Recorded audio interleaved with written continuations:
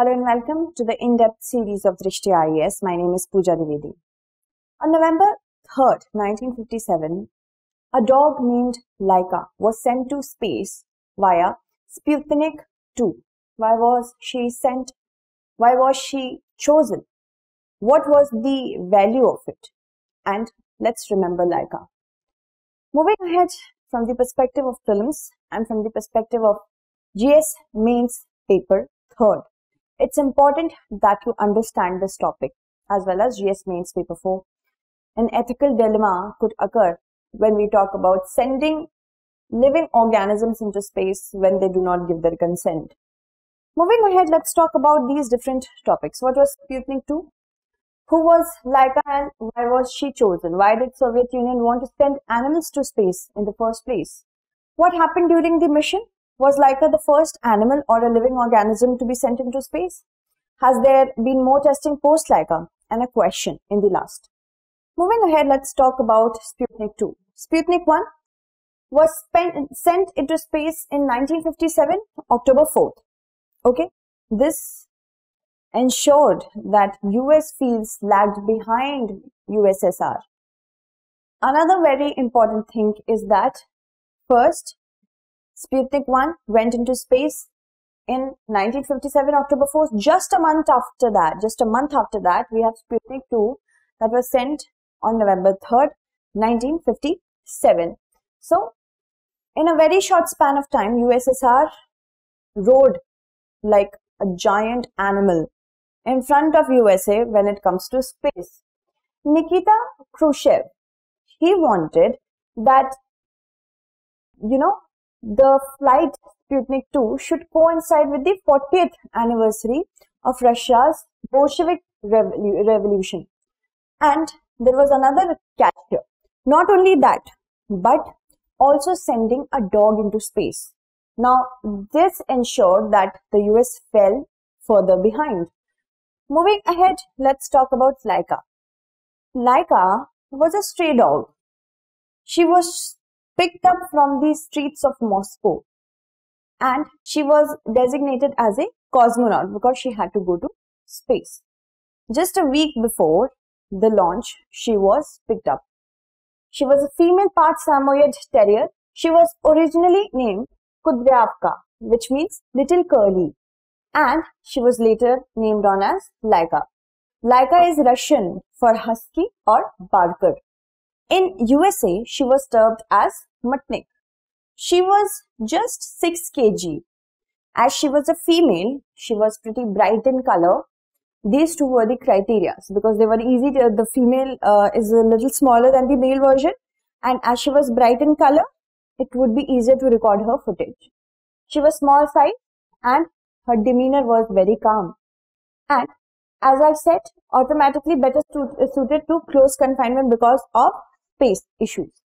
Moving ahead, let's talk about why did the Soviet Union wanted to send a dog into space.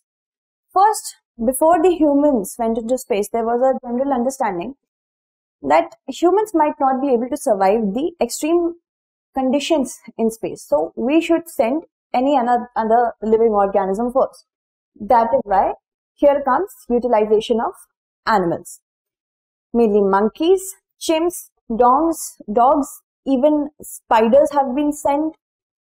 Fruit flies have been sent to space. Apart from that, fish, amphibian like frog has also been sent. But this was being done. Why? To test for, supposedly we are talking about US and USSR. They were doing so in order to test each other's capability of space technology. So, first that. And not only this was one of the criteria that you have to send a dog into space or a chimp into space, but you have to also bring them safely back. Then only we can think about sending humans. We do not want to send humans so that they die in space. Similarly was with the dog.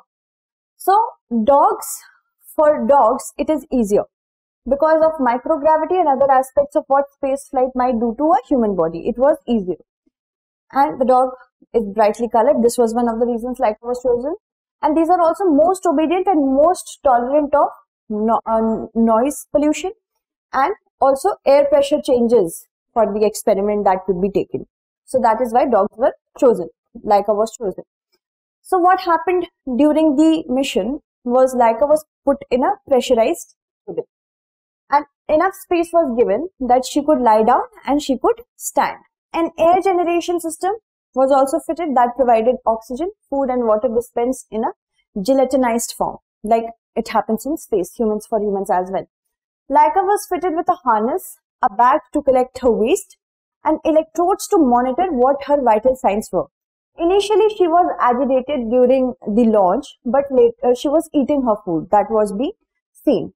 She would run out of oxygen after about 10 days of orbiting the Earth. This was the main presumption. The 10 days are our, you can say, day ranges up until where Laika can survive. Now, because of the thermal problems, she probably, this is still a probably, theoretically, she survived just for a day or two. Poor Laika.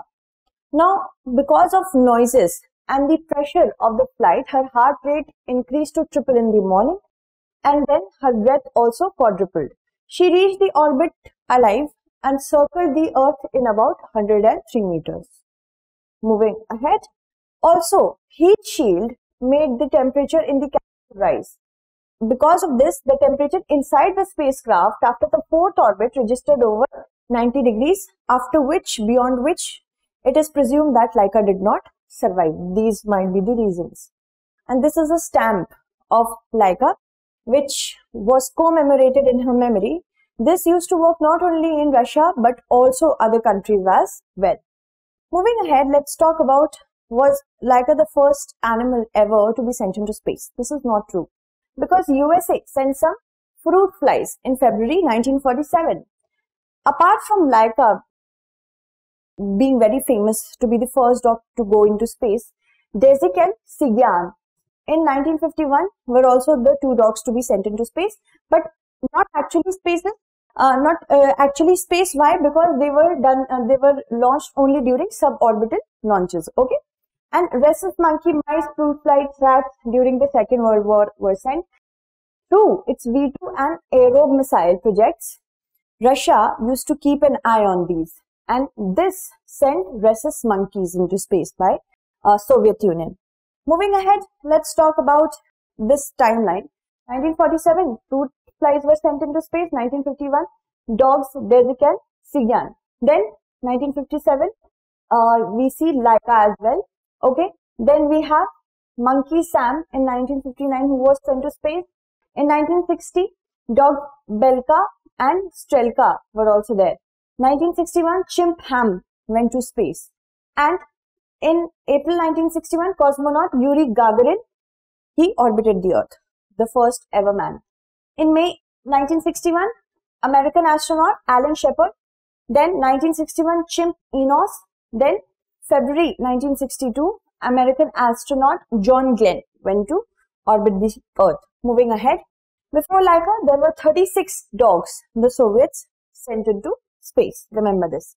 Now, over the past 50 years, since her demise, Laika's demise, we witness that American and Soviet scientists have used animals for testing into space. Although they die or might not get the chance to come back to Earth, the information, whatever vital information that could be garnered from their time in space, is of immense value, because these can be seen as sacrifices. But there is an ethical dilemma with respect to, for humans, we are very well informed with respect to the problems we might face in space. So we consent after knowing everything. So it's an informed opinion. What about animals who do not give their consent? What do you think? Tell me in the comment segment. Okay. Apart from this, let's look at our question. Which among the following was the first ever living organism to go into space? A fish, a spider, fruit flies, a dog. That's it. Thank you so much for watching.